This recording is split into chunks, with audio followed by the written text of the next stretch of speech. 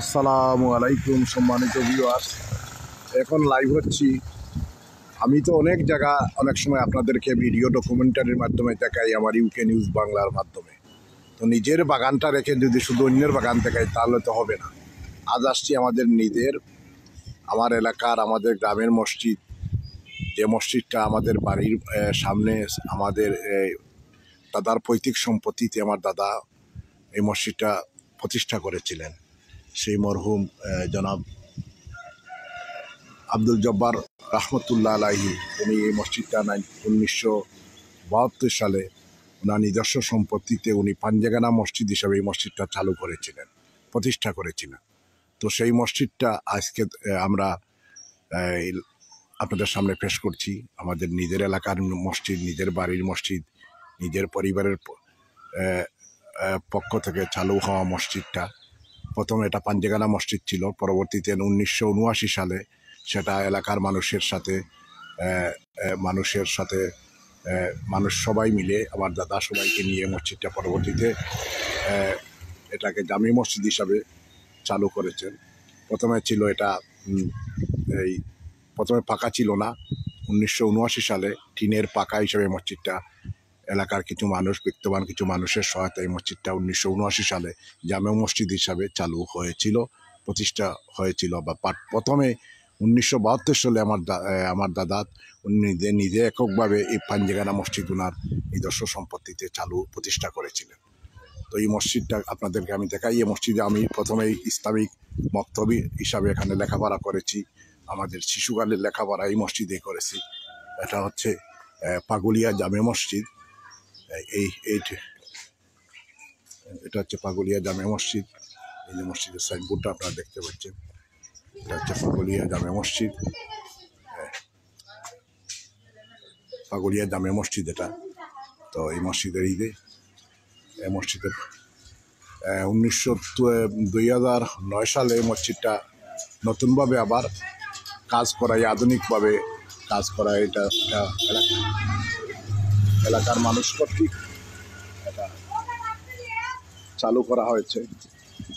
তো এই মসজিদটা কেন তুললাম, যে আমরা অনেক কিছু আমি দেখি, নিজের এলাকার মসজিদ, নিজের বাড়ির স্মৃতির সাথে জড়িত, নিজের পরিবারের সাথে সম্পর্কিত এই মসজিদটা যদি না তুলি তাহলে নিজের কাছে অনেক সময় একটু খারাপ লাগে। তাই এই মসজিদটাই প্রথম আমি আপনাদের সামনে তুলে ধরলাম। অনেক সময় পাই না, অনেক কিছু আমি সাংবাদিকতার কাজে, ট্যুরিজম কাজে দেশে আসলে পারিবারিক কাজে ব্যস্ত থাকি। তো আজকে কিছু সময় পাইলাম, এই যে আমাদের পুরান বাড়ি, আমার দাদার কালী বাড়ির নিজস্ব রাস্তা, এটা দিলাম। এই যে মসজিদ, সমগ্র মসজিদটা।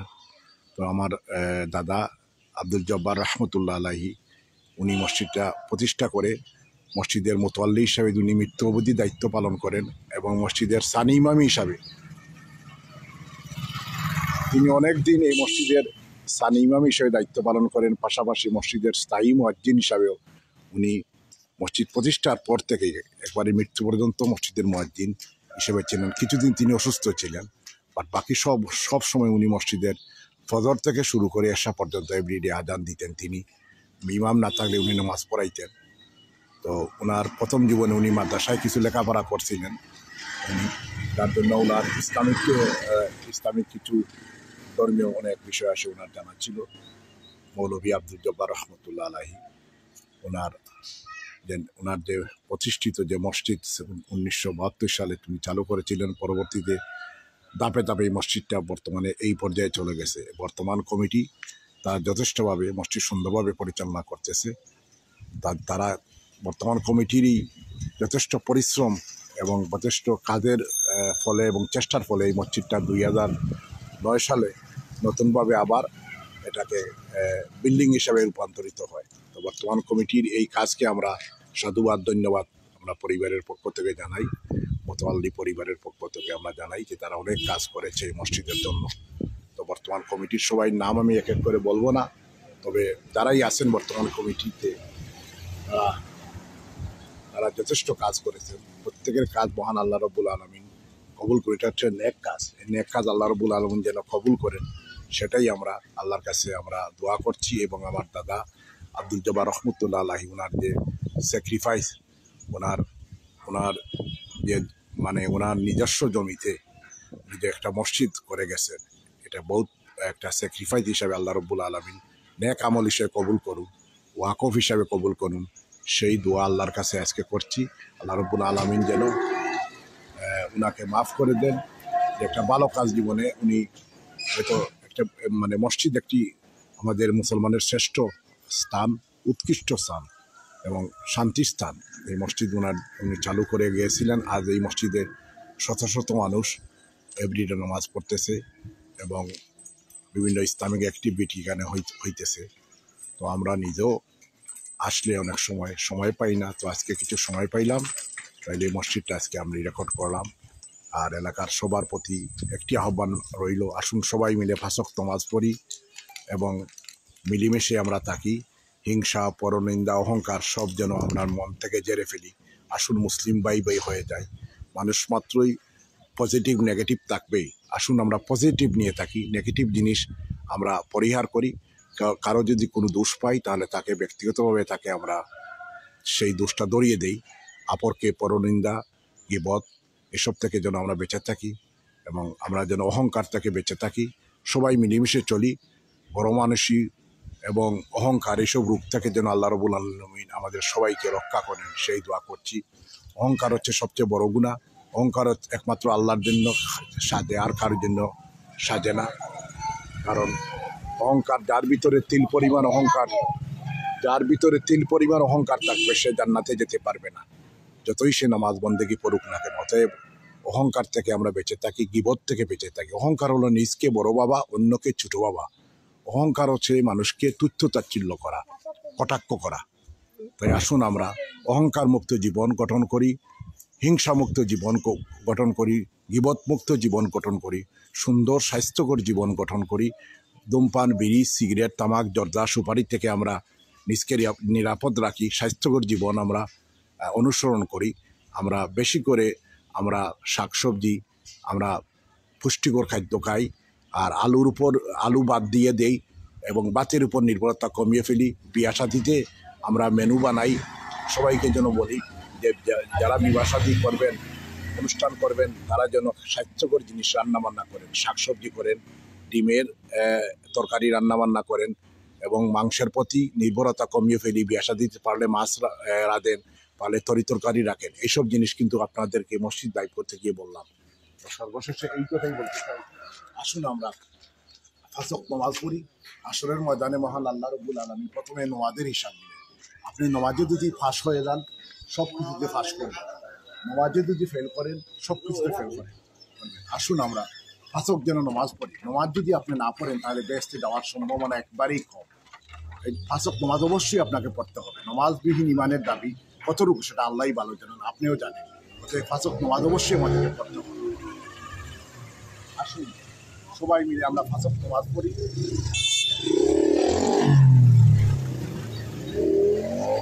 সবাই মিলে আমরা 5 ওয়াক্ত নামাজ পড়ি আর এবং ভালো কাজ করি, মানুষের কল্যাণে আমরা কাজ করি, মানুষের উপকার করি, যে এলাকার শান্তি শৃঙ্খলা প্রতিষ্ঠার জন্য কাজ করি এবং ছেলে সন্তান এলাকার সবাইকে যেন ভালো পথে রাখতে পারি, সেই চেষ্টা আমরা করি।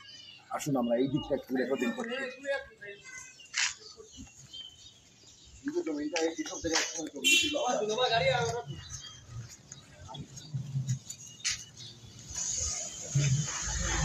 এইসব জায়গায় কিন্তু একসময় খালি জমি ছিল। আমরা স্কুল থেকে এসে এখানে বিভিন্ন ধরনের খেলাধুলা করতাম, আমরা কফি খেলাইতাম, লুকালুকি খেলাইতাম। তো এই জায়গাগুলো আমরা স্মৃতিতে বেশি এখানেও আমরা খেলাধুলা করতাম। এখানে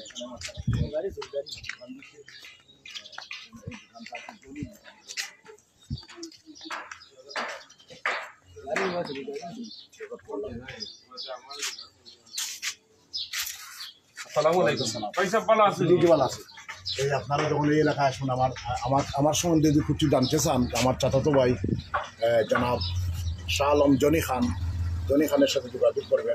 কোনো বিষয়ে আমার সম্বন্ধে জানতে চান, কোনো বিষয় আসে আমার এলাকাতে পাগুলিয়া আবাসিক এলাকা, পাগুলিয়া রুট, আমার চাচাতো ভাই জনি আলম খান সাহেবের সাথে যোগাযোগ করবেন। জনি আলম খান সাহেব, আপনি একটু মেসেজ দিয়ে দেন সবাইকে যে আমরা এখানে এসে আমরা এই যে আমরা মসজিদ করছি, যে আমার দাদা যে একটা মসজিদ 1972 করে গেছিলেন, তো এটার যে সুফল এলাকাবাসী এখন পাচ্ছে, ওটার খোকা। জি, আসসালামু আলাইকুম। প্রিয় ভিউয়ার্স, ঠিক আছে, আমরা সবাই ঠিক আছে, ভালো আছি। আমরা এলাকার সব ওই মিলমিশে চলাফেরা করতে সবে। আর আমরার তো দাদা দিয়া গেছিলাম মসজিদও সবাই আলহামদুলিল্লাহ এখন আগতেই অনেক সুন্দর হয়েছে মসজিদ আমরার। আর কিছু কাজ রইয়া গেছে মসজিদও, এগুলো আমরা ইনশাল্লাহ আস্তে আস্তে কমপ্লিট করে নিমু। আর এলাকা তো আলহামদুলিল্লাহ সবটাই ঠিক আছে। আর স্কুলও আমরা সুন্দর হয়ে গেছে, আমরা রাস্তাঘাটও এখন খুব সুন্দর, খুব পরিষ্কার। আমরা যে জনাব শহীদ আলী মেম্বার সাহেব তাই এলাকাত ফায়ার পরিষ্কার লইয়া খুব একটা পরিশ্রম করেন। আর একটা জিনিস আমরা অনুরোধ করতাম পারি যে আমরা যদি এলাকাবাসী মিলে এখানে যদি রাস্তায় যদি সোলার লাইট করার ব্যাপারে একটা কমিটি করিয়া সবাই মিলে আমরাও দরকার হলে প্রবাস থেকে সাহায্য করবো। সোলার লাইট যদি লাগাইতাম মানে ব্রিকফিল্ডটা এখন তো এই যে নুরুল ইসলামের দোকান পর্যন্ত এখানে কি তো রাস্তাঘাট আলোকিত রাত্রে আর সুর ডাকাতের গাছ লাগানোর ব্যবস্থা ওভাবে কিছু কথা চেয়ারম্যান মোস্তফাপুরের সাবেক চেয়ারম্যান রুমেল তান মোস্তফাপুর কমলা খান লাইট রাস্তার দুই ধারে দিছইন দেওয়ার পরে তান এলাকার এখন বহুত উন্নতি হয়েছে। আর রাত্রে সোলার লাইট এগুলা এখন আপনার ওই যে সুর ডাকাইত থাকি আমি প্রস্তাব করতাম। হ্যাঁ ভাই সাহেব বড় ভাই প্রস্তাব দিরা ইনশাল্লাহ প্রবাসী সবে যদি আমরা মিলিয়া এরপরে আমরা এলাকাবাসী সবে মিলিয়া যদি মেম্বার রেলইয়া যদি আমরা সবে ওটা যদি করতে চাই সহযোগিতা করিয়া তে ইনশাল্লাহ আমরা এটা করতে পারবো। আমি যেটা আমি আমাদের মানিক চাচা সহ শহীদ আলী মেম্বার সহ আমার বাসায় একদিন আমরা মিটিং হয়েছিল, আমি প্রস্তাব দিছি যে আপনারা এলাকাবাসী বসে একটা ট্রাস্টি কমিটি করেন করিয়া যদি আপনারা একটা প্রজেক্ট আপনারা খতম করেন যে ব্রিকফিল্ড থেকে শুরু করে এই ঢাকা বাস স্ট্যান্ড থেকে শুরু করে এই গন্ধবপুর পর্যন্ত যদি আমরা সোলার লাইট প্রথমে প্রজেক্ট গ্রহণ করি করিয়া পরবর্তীতে আমরা টাকা পয়সা কালেকশন করলাম, আমরা এলাকার নির্ধারিত কিছু এই যে বিশ্বস্ত মানুষকে দিয়ে আমরা একটা জয়েন্ট অ্যাকাউন্ট করলাম করিয়া পয়সা আমরা কালেকশন করলাম, প্রবাস থেকেও কিছু কালেকশন করলাম করিয়া আমরা প্রথমে আমরা এটা প্রজেক্টটা করি কত টাকা খরচ যাবে, এটার বাজেট কত, এইসব করিয়া যখন আমরা সাবমিট করবেন তখন আপনারা পয়সা করে কালেকশন ফান্ড রাইজিং করলেন করিয়া আমরা এলাকাতে এটা করতে পারি। এবং ব্রিকফিল্ড থেকে শুরু করে যদি আমরা লামাগাঁও পর্যন্ত প্রত্যেকেই যদি উদ্যোগ নিয়ে আমরা একটা কমিটি করে একটা একটা করে গাছ লাগাই তাহলে আমাদের এই যে রোডটা একটা গাছের রোড হয়ে যাবে, মানে এটা মানে ফলজ এবং গাছের এবং একটা সবুজ পরিবেশ হইতে পারে। এলাকার মানুষের আগে বইয়ে আমরা কিন্তু করা লাগবে। এর আগে এলাকার মানুষের কাছে আমার অনুরোধ হইলো আপনারা বউকা সোলার লাইট আমরা প্রথমে আমরা করি, পরে গাছ লাগানি তো কম পয়সা যাইব। আর এরপরে আমরা যদি ওই যে প্রত্যেকের ঘরে যদি আমরা এই যে আমরা একটা স্টেশন করে ফেললাম পরে এখান থেকে সাপ্লাই হইলো প্রত্যেকের ঘরে ক্লোজ সার্কিট টিভির ব্যবস্থা, যে ব্রিকফিল্ড থেকে এই যে গন্তব্য পর্যন্ত রাস্তা মুখা কে যাচ্ছে কে আসা যাওয়া করছে সবে ঘরে বসে টেলিভিশনের সাথে দেখতে পারলো। এখন কিন্তু সুবিধা আপনার টিভির সাথে কানেকশন করে দিবে, তখন আপনারা দেখতে পারবেন আপনার এলাকাতে খেয়ে আসছে খেয়ে যাচ্ছে, তখন সুদ ডাকাত খেয়ে গেল কে না গেলো দেখতে পারবেন আপনি যতক্ষণ পর্যন্ত কারেন্ট থাকবে। এই ধরনের যে ক্লোজ সার্কিট রেকর্ডিং এর ব্যবস্থা আমরা করতে পারি ভবিষ্যতে। এক জায়গায় রেখে দিলেন ব্যবস্থায় রাস্তায় যে ফুটার মধ্যে আমরা এই যে ক্যামেরা রেখে দিলেন, রেখে দিয়ে এলাকা থেকে আমরা এলাকায় সুরক্ষা করতে পারি। এটা তৃতীয় প্রজেক্ট। প্রথম হচ্ছে সোলার লাইটের প্রজেক্টটা আপনারা বহন করুন। এ ব্যাপারে আপনি শহীদ আলী সহ আমাদের সাবেক চেয়ারম্যান আহমদ আমাদের এলাকার বিশিষ্ট মুরব্বী আমাদের চাচা সৈয়দ তৌফিক আহমদ সাগরের সাথেও আলোচনা করতে পারেন, আমাদের মানিক চাচার সাথেও আলোচনা করতে পারেন। আমি এই অনুরোধ করলাম আজকে, আপনারা দেখবেন। আমরা এলাকা করি না, আমরা এলাকা তো এলাকা যদি যদি সহযোগিতা করি কোনো ব্যাপার না, হ্যাঁ এটা কোনো ব্যাপারই না।